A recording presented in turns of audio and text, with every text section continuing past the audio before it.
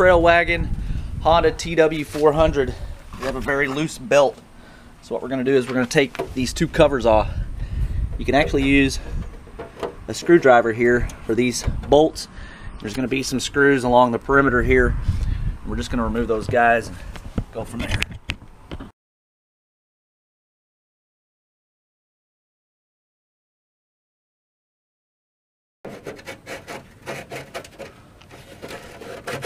Oh, like that, okay. Take that stuff and you put one next to my good difference. Ha! There's no telling.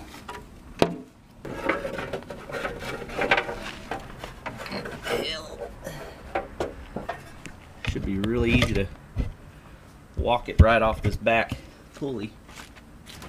I don't kill myself here.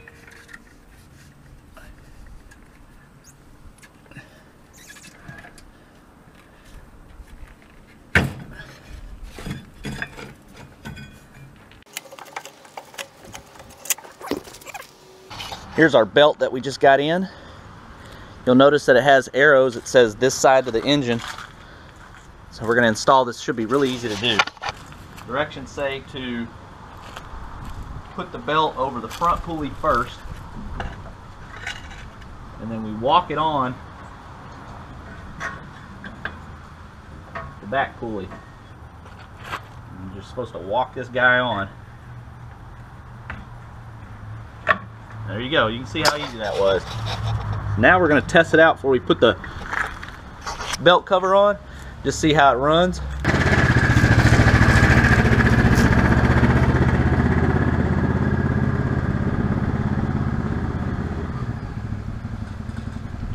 I will tell you that the belt is supposed to be this loose. I think the reason why it wasn't hooking up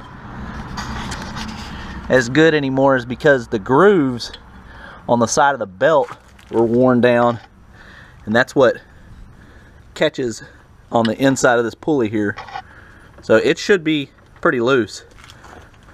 Just wanted to clear that up there.